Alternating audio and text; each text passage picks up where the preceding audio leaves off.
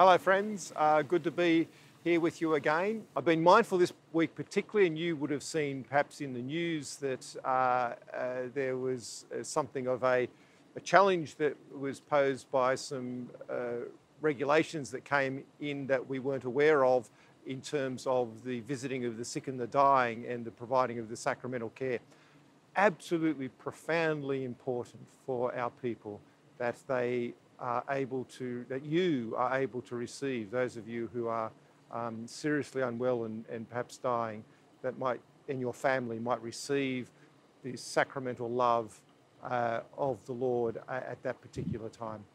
Thankfully, the government was very, very quick in responding and made sure things were changed and those permissions are back in place now.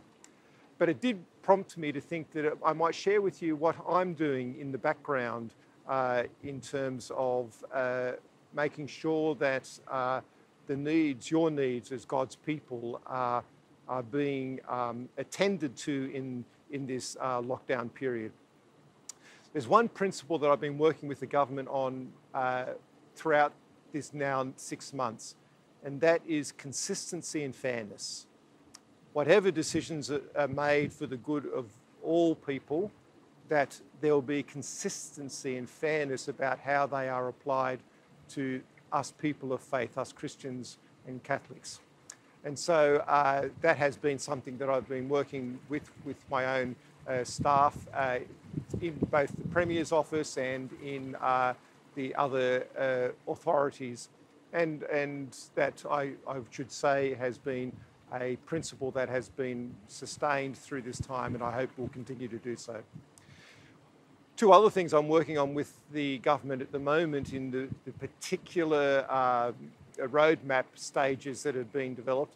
I wanted to see if we can get some movement in terms of when the outdoor spaces regulations are put in place, that we might be able to have something in our sites, you know, in parishes and here at the cathedral, where outdoor mass might be opened.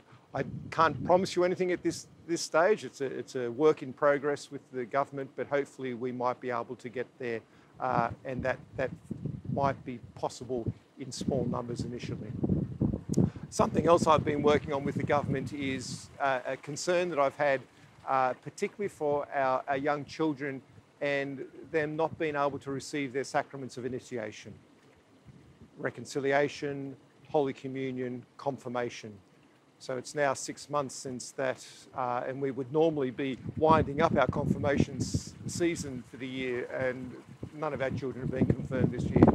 So I've been working also with the government to see if there's a way in which we can, if schools are allowed to open up again, if our children are back at schools, then whether we might be able to celebrate the sacraments of initiation within that context. Certainly not ideal, recognise all of that.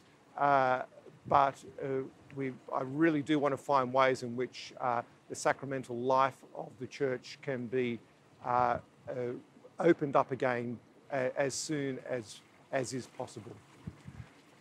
Finally, if you do have someone in your family who is sick and dying, please get in touch with your local priest and invite him to come to be able to offer the sacramental care of Jesus Christ, sacramental care of the Church to your loved ones at this time. It's allowable again, thanks be to God, and I just want to encourage you to find ways. I will note that not all hospitals or care facilities are open in that regard, in that each place has to have its own rules and regulations, and we've got to fit in with that.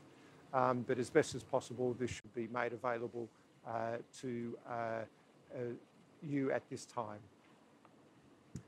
Once again, I offer my prayer for you, particularly mindful of families, the ongoing struggle of trying to balance work and home. If you haven't got work anymore, the great burden that you're carrying of that, of trying to work with your children and keeping them healthy and happy. All of these things I'm particularly mindful of at the moment, and once again offer you my prayer and closeness, and just to assure you that I'm doing in the background what can be done to move towards an opening up again of our sacramental life here in the Archdiocese. Go well. My blessings and prayers to you all.